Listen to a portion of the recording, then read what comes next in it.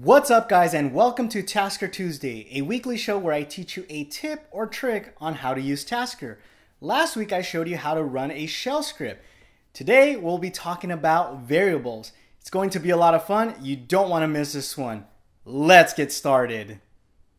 So before we begin, let me show you an example of what we're trying to do today. Using voice actions and variables, we're able to create a task that can dynamically change based on that variable. Let me give you an example or elaborate more on that. So for example, I can tell my phone to load Netflix and play a specific movie. The movie is the variable because it can change. I don't know what movie I want to watch today. It could be Terminator 2, it could be The Rock, it could be Bad Boys 2, whatever. So that is the variable. Let me give you an example. Netflix, play Terminator 2. So what it's going to do, it's going to load Netflix, it's going to do a search for Terminator 2, and then it's going to play it exactly how I told it to, automatically without me having to do anything. As you can see, it's doing the Terminator 2 search, it's going to play. Remember, that is a variable. It doesn't have to be Terminator 2. It could be any movie. There you go. Pretty cool, right? So this is exactly what we're going to learn today. So I'm going to go ahead and use my Oppo Find 5 to give you this demo since I don't have any of those actions preloaded. Now, last week it seems some of you had trouble with the default voice action. In other words, this is auto continuous voice and you guys weren't able to see that. Reason being is because I am using the beta version, and I apologize, I didn't know that that was not available in the regular version. And in order to do this today, you will need the beta version, and I'll leave a link down below on how you can do that. One way you can find out if you're running the beta version is this: toggle continuous. If you do not see that, that means you do not have the current, as of filming this video, auto voice. So make sure you go ahead and grab that first. Now, I don't know if you see I have a pen and paper over here. You're going to want to do the same because now we're going to get into some serious programming, I guess. Just a lot of steps, so it's better to just write this down. Okay. Let's begin with something that we learned last week. That was, if you remember, last week I talked about, let's go ahead and close all this stuff. Settings. You want to go ahead and enable show touches, or actually pointer location. Sorry, where's that at? There it is. Okay, sorry about that. Okay, pointer locations. That's very important in order to do what we're about to do today.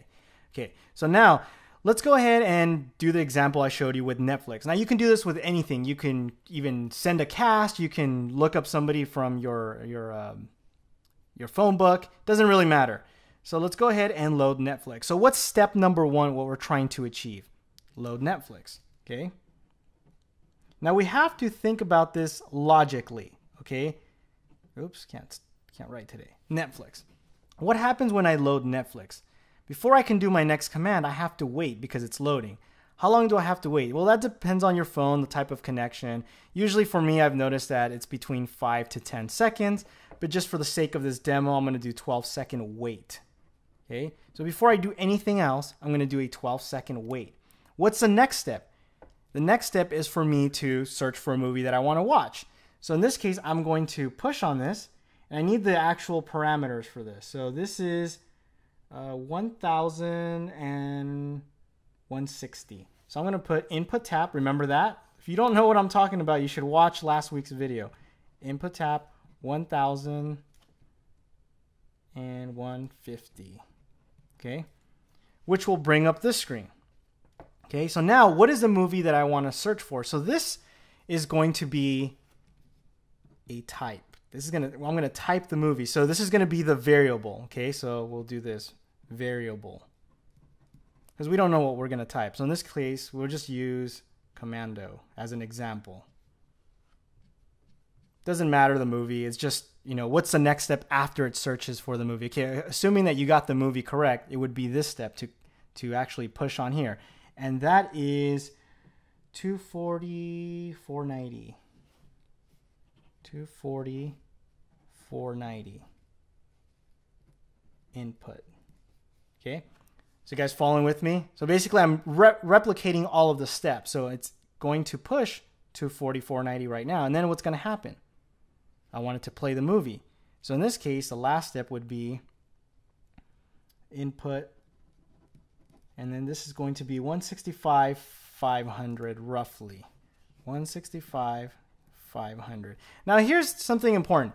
My input taps are different from yours because depending on the resolution you have, depending on the type of phone. So if you're copying what I'm doing, it's not going to work on your phone unless you have an Oppo Find 5. Okay, so let's go ahead and start programming this. So we're going to go ahead and dive into Tasker now. Okay, so this is where it's going to get fun. You can actually disable if you want the input tap, just because it can get a little annoying. So I disabled pointer location, not input tap, and we're ready to begin. This is where the fun starts. Load up Tasker like I've done already, and we're going to create a profile. This should be something that you should be familiar with, and especially if you watched last week's video, then this should be something that should be normal to you. Let's go ahead and do the auto voice recognize. Remember, check mark event behavior. Now our trigger word in my case is going to be Netflix play. You can do whatever you want. You can have it say, you know, play movie or play whatever. So Netflix play, and this is going to be our variable. So one of the nice things about the new auto voice is that it allows you to create your own variable. So that's what we're going to do right now. This is a variable. This is how you create a variable. So just give me a second here. Now, the variable I'm going to use is called movie. You can call it whatever you want. There is no right or wrong name. It's just for you to remember. Otherwise, once you have like 50 variables, you're going to get confused.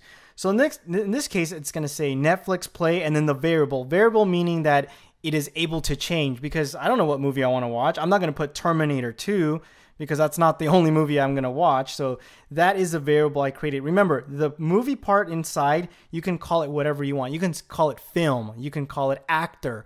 If you're doing, let's just say you're doing a command for Google Play Music, you can say artist, album, whatever. This is just for you to keep track. So we are creating a variable called movie. Go ahead and push OK. You must enable regex in order for this to work. So just a little FYI. So that's it. We've created our trigger word, and that's Netflix play and then whatever the movie is. Now let's go back and do our little programming here. So we're going to need to create a task. In this case, we could just call this Netflix. Call it whatever you want. So the first thing we need to do is load Netflix, right? That's first on our list. So let's go ahead and do that.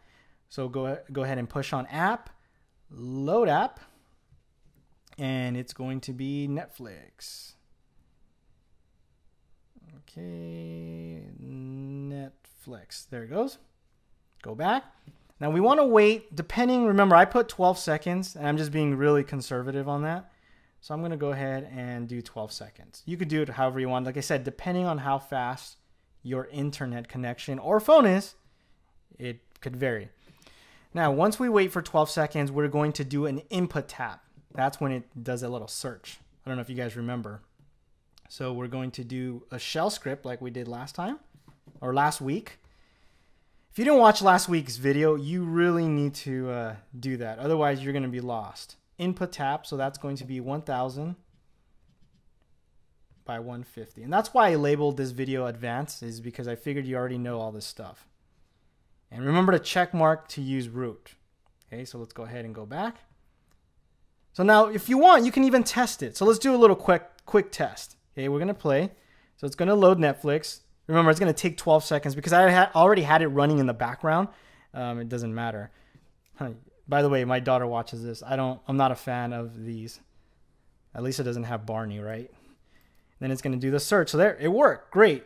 So the next step is to type a variable, right? But let's go back into Tasker here.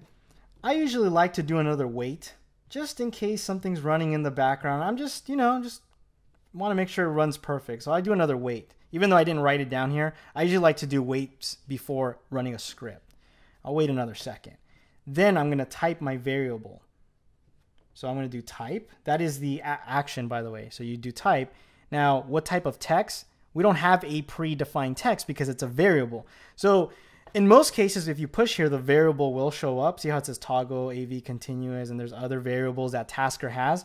Now, in this case, because you created your own variable, it may not show up. Sometimes it does, sometimes it doesn't. If it doesn't, don't worry. All you need to do is load up the percentage sign as soon as I find it here. And then what is the name of your variable? In this case, mine was movie.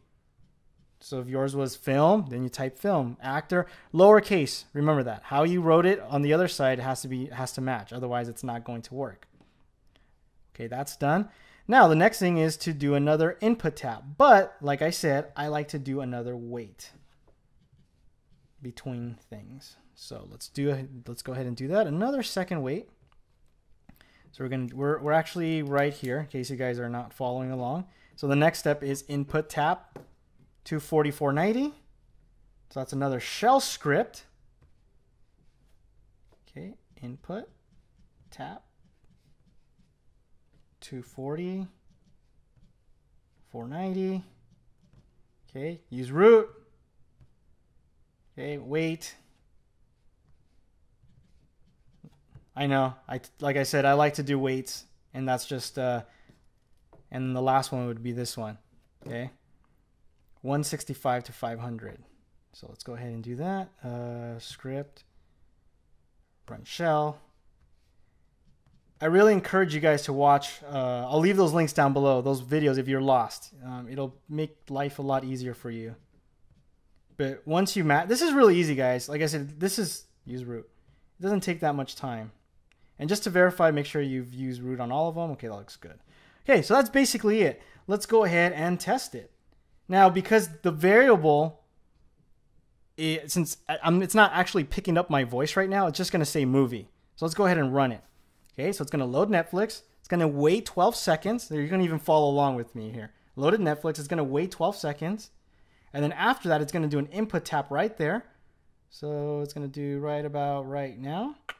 And then it's going to do my variable. It's going to write movie instead because it didn't hear my voice. And it's going to push on that, wait another second, and it's going to push on the movie. Bam! Like a boss. So another way that I use this feature is by sending a Chromecast. Let me show you what I mean by that. Let this thing focus for a second. So I'll show you the command. Basically, it's going to say cast movie, and then I'm using that same variable movie. Okay? So when I say cast movie, and then let's just say whatever movie you choose, it will do the exact same steps, but instead it's going to send the Chromecast. I just did a couple different input taps. So let's go ahead and show you an example of that. Cast movie Commando. It's going to go ahead and do that. It's going to load Netflix. So while it's doing that, you already know what movie you want to watch. So you go ahead and do that. You say cast movie Commando. You go get your drinks ready and just let this do it on its own. Why have to go into Netflix, dive right in, go through all that mess when it just does it all on its own? There it goes. Look at that. Bam. And it's going to say bedroom. Boom. Automatic. That's the beauty of Tasker, which some people just don't get. So I hope you guys enjoyed this video. Please leave your comments down below and let me know how you're going to be using these new voice actions. Also, make sure you subscribe to the video if you enjoyed it, and please share this with everybody that you know, friends, family, even trolls. They like this kind of stuff too. So anyhow, guys, thanks for watching, and see you next Tuesday. Adios. Gotta go watch my movie, Commando.